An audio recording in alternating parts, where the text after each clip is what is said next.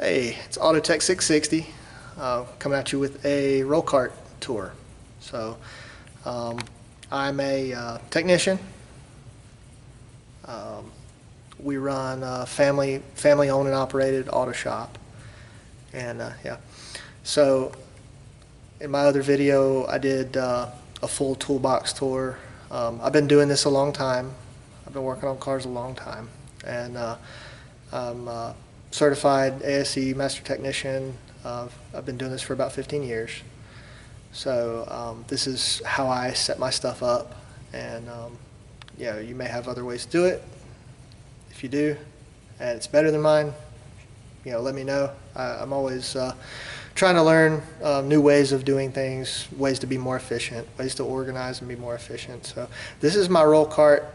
My roll cart contains the stuff that I use every day, all day. I roll it from bay to bay.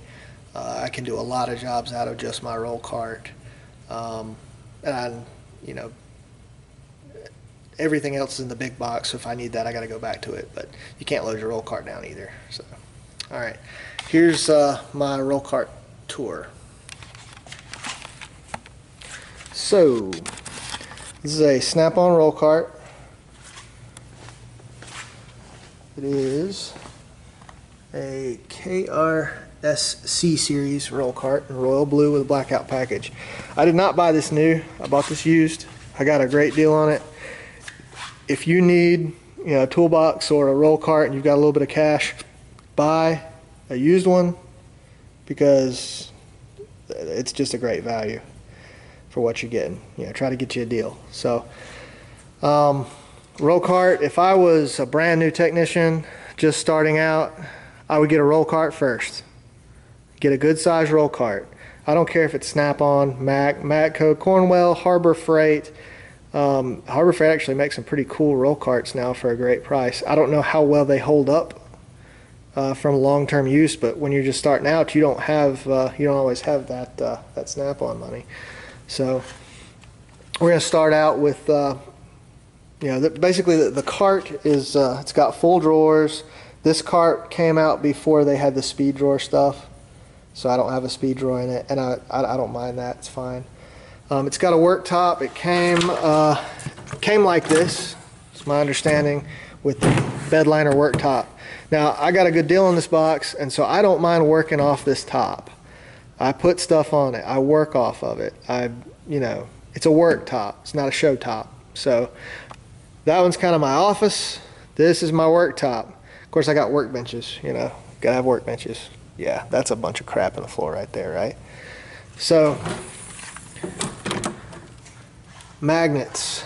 Stick some magnets on the back. Some guys have these like beautiful, wrench layouts on the back of their roll cart. I don't do that because I need to shut it and I need all the stuff to stay in place so I can work off the top. Plus, I lock my box at night. It's just because I'm paranoid like that, I guess. I'm particular.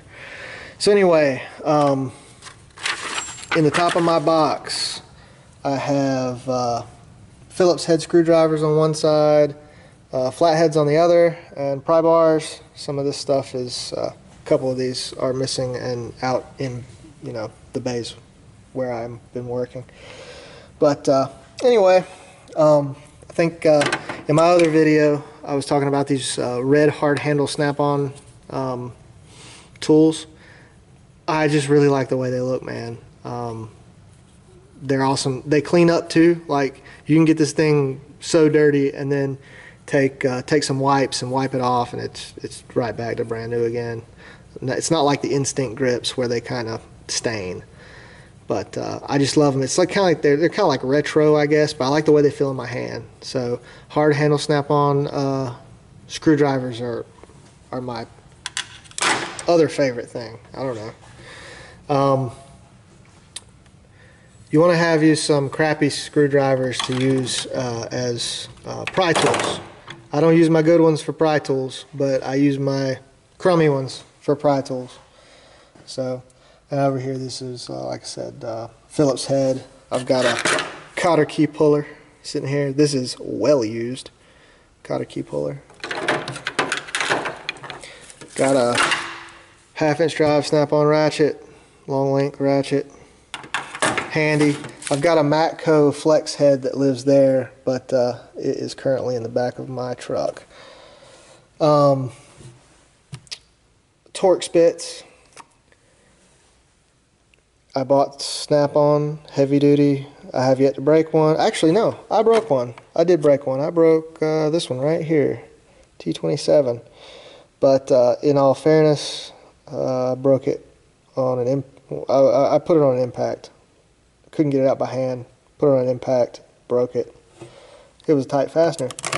Anyway, those have been well worth the money. I don't ever feel like I'm like taking a risk when I use those. If those little Torx bits break off in the head of a bolt, then if it's stuck in there, it's gonna give you a fit.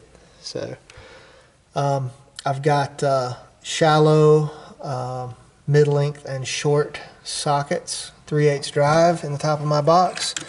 I've got some swap meet Snap-ons, some gear wrench mids, and Craftsman shallows, and they work fine. It's a hodgepodge. So I've had like that Craftsman shorts. This one's on a ratchet right now somewhere. I don't know. Those Craftsman shorts, I've had those for like probably 10 or 12 years, maybe longer.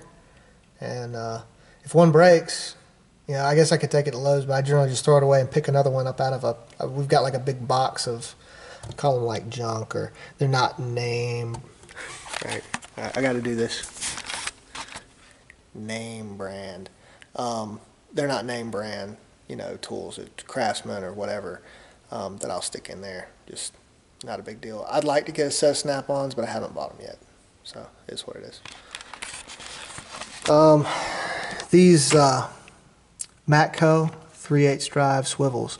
These are expensive, no joke, but they're worth it. I've had these for probably 12 or probably at least 12 years. These are a good investment. Lifetime warranty. The way that they don't bind real badly, like they're pinless, so you get a little bit of extra angle when you use them. And I use the crap out of them. I use them on a lot of jobs, but I take care of them. So ratchets, 3/8 drive flex head locking Matco, 3/8 drive long handled Matco, and these little stubby flex. I use it a lot for running stuff in and out or whatever. Good little ratchet. I like it. That's a Snap-on. Tire gauge, flashlight, receipt. Extensions. I keep my extensions at the top of my box. Ratchets. I've got a little Snap-on, a Matco Flex, and a tiny baby Snap-on. This is really handy for running stuff in and out. If you don't want to put too much pressure on a small fastener, you just want to run it out with your fingers or run it in with your fingers so you don't break it. This is great for that. Snap-on quarter drive sockets, quarter drive flex sockets. I got these as a BOGO deal, and got standards, which I keep in the other box. I use these a lot. So it's been a good value for me. Luckily, I haven't lost one yet. So I know that 10 millimeter is probably going to get lost at some point, but that's why I bought locking extensions. So keep some magnets up here. You never know when you're going to need to reach something you dropped. 1/4-inch drive, 6-point. I don't know what that's doing in there. Oops. 1/4-inch drive, 6-point. I got Snap-on from, well, this is Craftsman, but I got Snap-on from 5.5 to 15. I got gear wrench mids from 5 to 15, and I've got assorted Snap-on and Cobalt and Craftsman and gear wrench shorts. Yeah, I don't know what there is to say about that. I like these Hansen socket trays because I can put shallow, mid, and deep all on the same tray. So whatever you need, it's right there. It's easy to identify what the size is. It sticks right up at you. It almost smacks you in the face. Hey, I'm a 10 millimeter, lose me, you know. So anyway, that's how I keep the top of my cart. I try to keep it this way. Sometimes it gets kind of full, but this is how I like to keep it. First drawer, I've got a 3/8 electric Milwaukee Impact that's laying in the floor next to that engine. I like Milwaukee electric tools. I think they're good value for the money, and so I kind of built my set around them. So you can see I've got a few these long extended length ratchets. I use them way more than I thought I was going to. So I've got a 3/8 around here somewhere, probably over there with my Impact. This is cleaning off hubs for brake jobs or what have you. Put it on the end of my drill. Right angle impact wrench, cordless, comes in real handy. So it's got pretty good power. It's not as strong as I thought it would be, but it is a pretty small package that you can get an impact package. So it's good for what it is, and you can actually tell a difference if you run like a 3.0 battery or this little 1 amp hour battery. You can tell a difference in the power that it puts out. I don't know if they claim you can't or not, but I can tell. So this was my first cordless tool. This is an Ingersoll Rand quarter drive little ratchet, and I don't have any problems with the Ingersoll Rand. I actually think it's a really well made tool. It's hard to get these locally. I bought this online, and after I bought that, I started thinking, well, I need to be able to get batteries locally, so that's why I started getting Milwaukee stuff.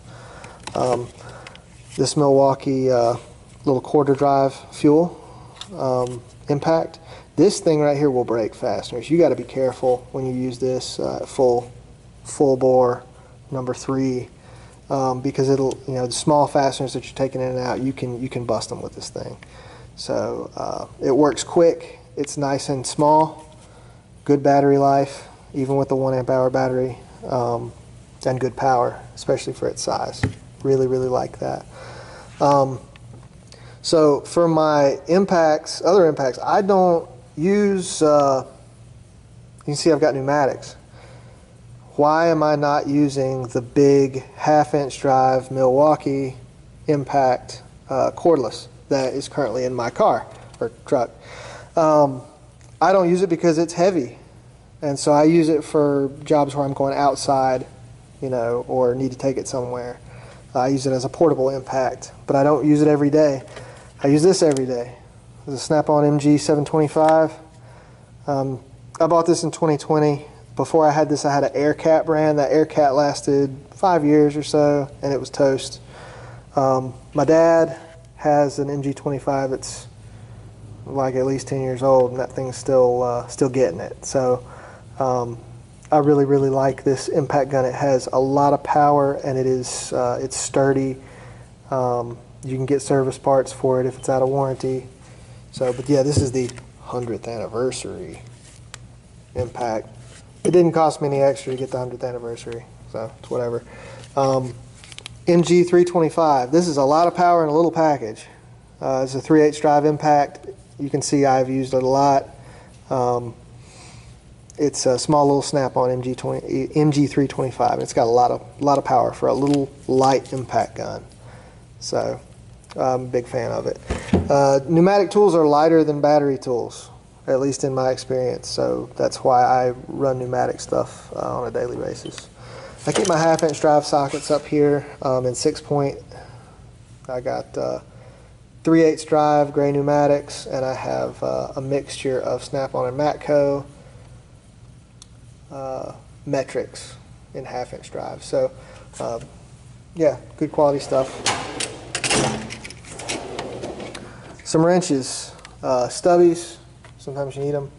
A little valve core tool back there. A few bigger wrenches, tiny adjustable wrench. Snap-on These I call these second generation Snap-on because these are hand-me-downs. Except for this little boy. This little guy right here, little Craftsman 9mm wrench. Why do you need a 9mm? Volkswagen pressure plates. 9mm 12 point. Some of them, not all of them. Ratchet wrenches, flexible and non-flexible.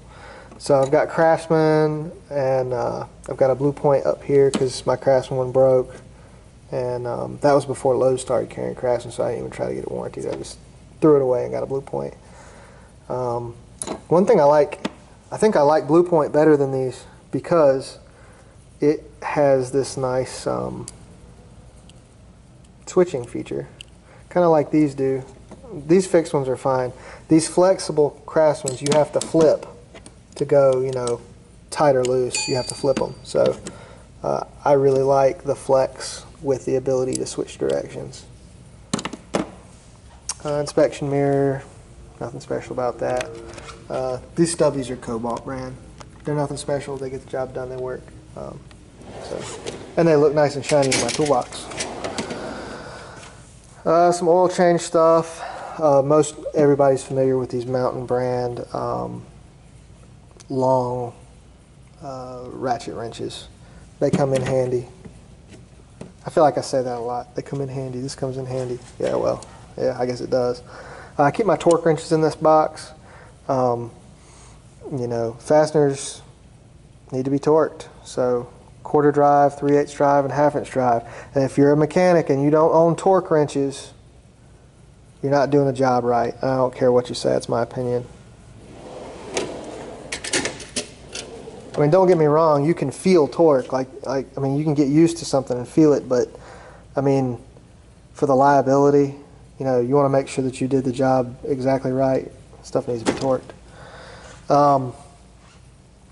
Yeah, pliers, stuff I use every day, scrapers, little hose block off kit, tool, hood props, hood hood lock, I guess you could call this, or whatever. That'll save your head from getting smacked when that 200,000 mile, you know, whatever comes in and the hood struts are worn out. You need to stick one of those on there if you don't want to pay a bunch of dental bills, because that hood will slam your head down into the core support. It's almost happened to me. I've had some hoods fall on me, but never got hurt, luckily. So anyway, hose tools, picks, big radiator picks, panel clip tool, flat picks. I love these. A lot less chance of puncturing the hose when you're getting it off.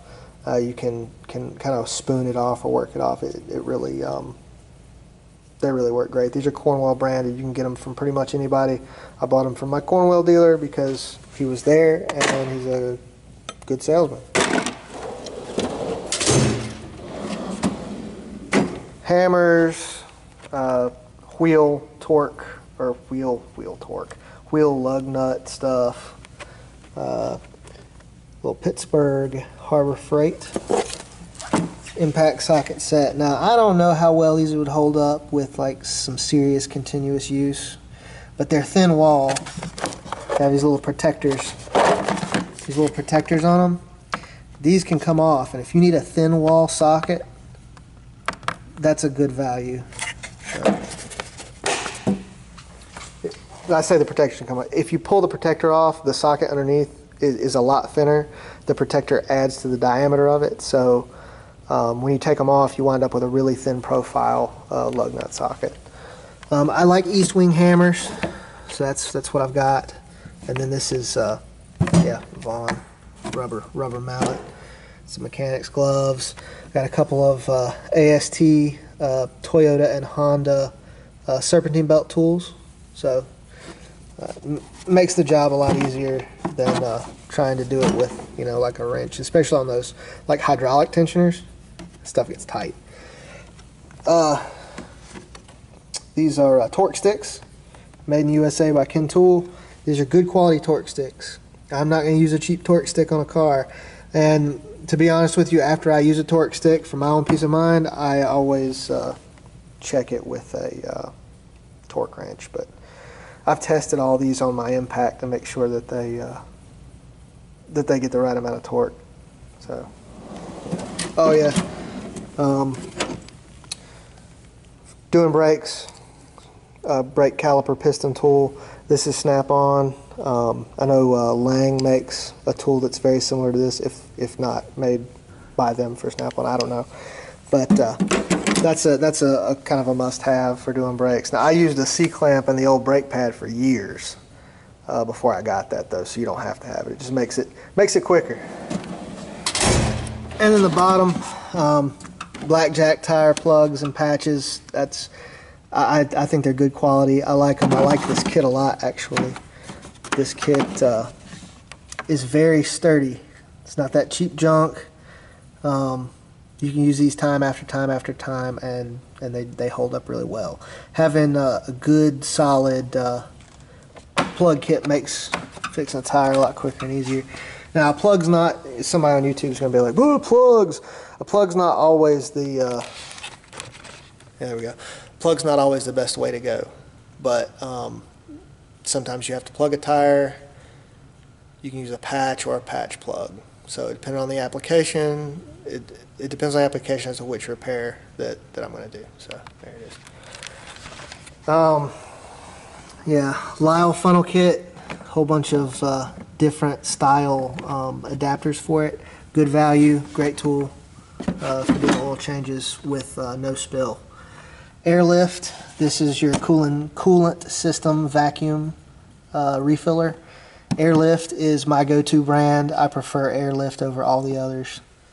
I've tried a few others and I just don't like them. This one's easy to use, good quality. So I got a chain wrench and a cheater bar, old school cheater bar. You need to put it on the end of something, apply some torque. That's your jack handle cheater bar. So, and then on this cart, I outfitted the side of it. It didn't come with this plate or accessories. I put the plate on there. I keep some work lights, cans, my junk side cutters that I use for cutting stuff or grabbing hold of things that I don't want to use my good side cutters for. But yeah, various chemicals, tape measure, caliper hooks, suction gun, grease gun, knee pad, new mechanics especially. Save your knees, use knee pads. Don't hit the concrete all the time thinking that you've got to be Mr. Fast Guy, because you're going to pay for it later. I'm not paying for it yet. I still do stuff that could probably hurt me down the road, but I try to use knee pads to protect myself. So you're going to wear out your knees, you're going to wear out your feet and your wrists. So whatever you can do to to make it easier on your body, you should. So that's my my rant and my roll cart and how I've got it set up. So I also got these, I need to get some more gloves, but that's a glove holder. And then the O'Reilly sales rep came by and gave us these nice little magnetic cup holders. So sometimes I use them to hold spray cans, sometimes a drink. They're handy and free, can't beat it. So anyway, that's my roll cart tour, and I really appreciate you guys watching my video. Thanks.